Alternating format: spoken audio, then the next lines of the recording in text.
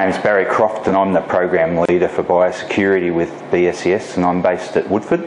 And today I'm going to talk to you a little bit about Ratoon Stunting Disease, or as everybody in the industry knows the name, RSD.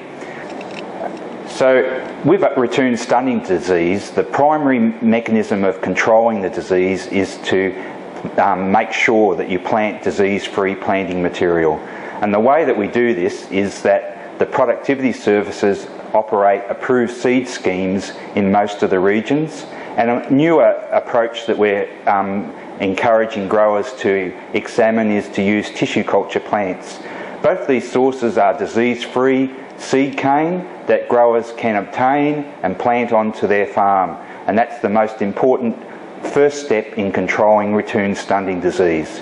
The second most important step is to ensure that you keep that disease-free planting material disease-free, and the way to do that is by disinfecting any planting machinery, planters, harvesters, anything that cuts the cane that might spread the disease back into the healthy cane that you've bought from the approved seed plot.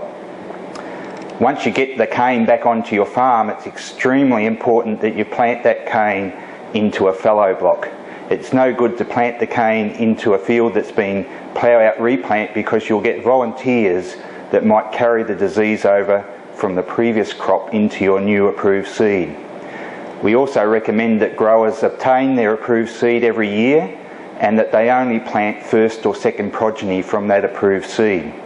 In some cases this is not possible, so growers can ask the productivity service in their region to come out and inspect the cane, and they will take samples and then send it away to the laboratory to see whether it is free of Ratoon Stunting Disease. Yeah, Bruce Quinn from ISIS Productivity Limited. I've been asked to talk about RSD, or Ratoon Stunting Disease.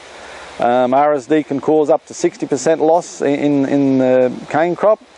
In the ISIS area in the early 2000s, we had half of our area infected by RSD.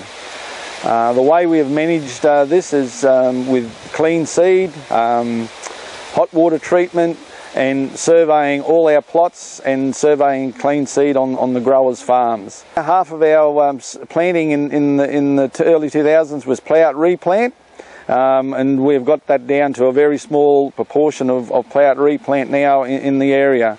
We believe that we're down to about a 1% area infected with RSD, and I'd like to see it get down a bit lower than that, but that's about where we are today. The way that we look for the disease in stalks is to slice open the cane, and you can see a reddening in the nodal region, and that's where the bacteria has blocked the cells that are carrying the water up to the leaves. RSD can cause yield losses of 20 to 30%.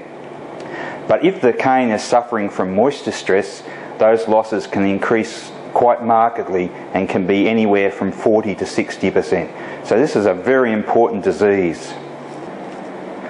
One of the most difficult things about Ratoon Stunting Disease is it has no external symptoms. So the cane can be infected with the disease and farmers just don't know. The way that we have to identify whether the cane is infected with Ratoon Stunting Disease is to take a sample and send it away to the BSES ELISA laboratory, and there it will be tested for the particular and see whether it has RSD. The way that we take samples for testing is to blow out the water from the cells that are carrying the water up to the leaves, and we look inside that extract and see whether the bacteria are present. I'll just demonstrate now how we actually do take the samples. We use an air compressor, and we actually blow air through the stalk piece, and you get a very small extract, and that's where the bacteria are present in the plant.